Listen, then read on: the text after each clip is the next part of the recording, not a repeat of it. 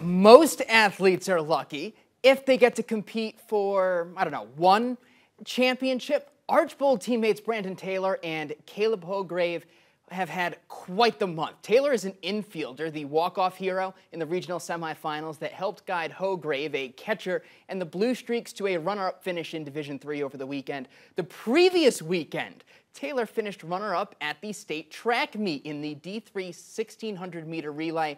While the All-Star game isn't a championship, playing on the gold team is another accolade to cap off their outstanding careers, and it's also one more thing to do.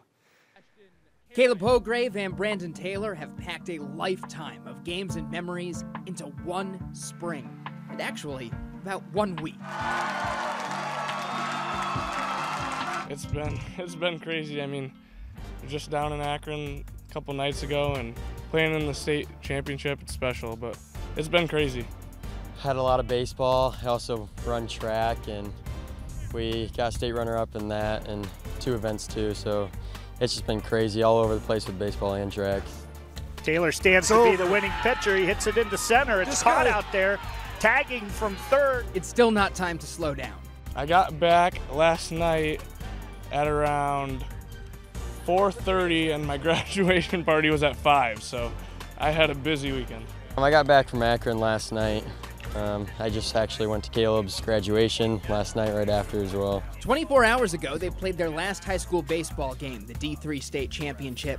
They've yet to get their first sleep. I'm pretty sore. I mean, I'm the catcher, and I took a lot of balls off the chest this week, but I mean, I was at work today. I'm not gonna lie, I'm not very prepared for this, but I mean, I've been playing baseball, so at least I should be in decent shape. I haven't gotten much sleep with the last couple of days of baseball, but I mean, just practice today, so hopefully I can get some good sleep tonight. There's no rushing the time. Friday will be their last football game. Hograve and Taylor are joined on the gold team by gridiron teammates Antonio Cruz, Carson Meyer, and Caleb Branzow.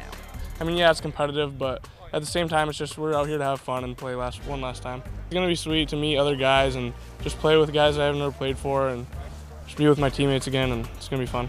One last game with many of the Blue Streak coaches, too, including head coach David Dominique. It's really cool. We have a lot of the Archbold coaching staff out here, and it's just fun to see them again and just get coached by them one more time. I got about 4 teammates out here, a couple of guys I know from other schools, but it's fun that I get to come out here with these guys and do it one last time, but at the same time, it's kind of sad that this is the last go-around. 60 minutes to go out on top, then maybe 1, 2, 3, gold team! a break.